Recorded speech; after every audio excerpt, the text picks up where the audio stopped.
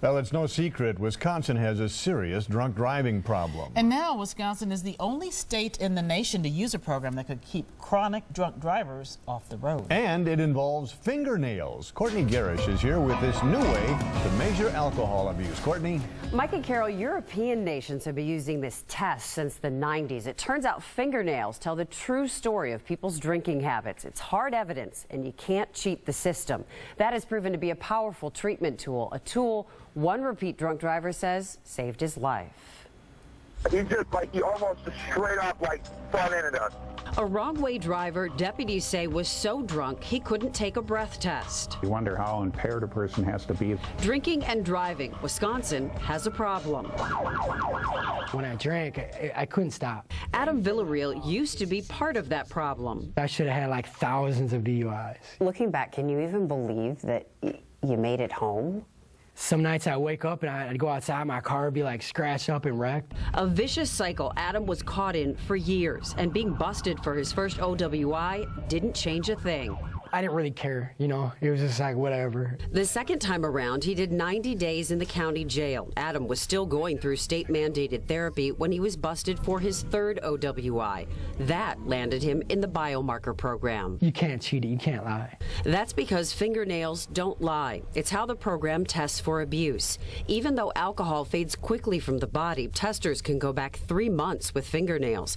A positive also means the offender's been binge drinking. These tests really help people to recognize I'm drinking more than I think I'm drinking. Guida Brown is the executive director of the Hope Council in Kenosha County. So far, more than 370 repeat offenders have gone through biomarker testing, a required step for getting their license back. This is a kit that we use. Offenders are tested 3 times over a year. This is our scale, and we need 150 milligrams. The nail samples are sealed and sent to this lab in Des Plaines, Illinois for testing. Now this is someone who has a real serious problem.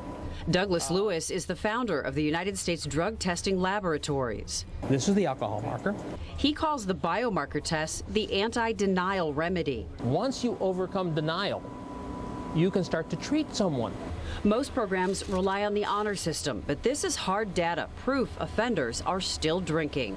We're there to help them get sober, and this is a tool.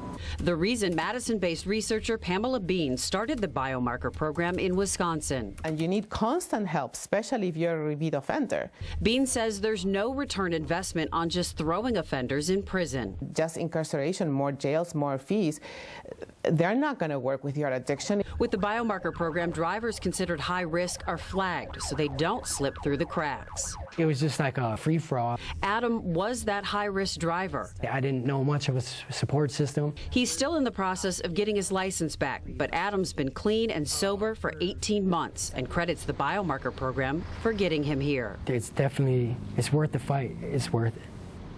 More than 500 repeat drunk drivers are enrolled in the Biomarker programs right now. At least 300 are added every year. 6 counties have the programs. Kenosha, Dane, and Washington are among those. Pamela Bean wants every Wisconsin county to adopt this program, especially Milwaukee. Fascinating technology. Definitely a need for it here and elsewhere. I mean, isn't it interesting that Wisconsin's kind of the test state for us, consider for sure. our problems? Yeah, right. And she thinks that it could save the state a lot of money. Absolutely. Also because, and lives. Right, because they stay sober longer, those that have been through the program, so they don't reoffend as much or as often, and that's going to save us on prison costs. Wow, they have real data. Thank you very much, Kate. Very interesting, Courtney. Nicely done.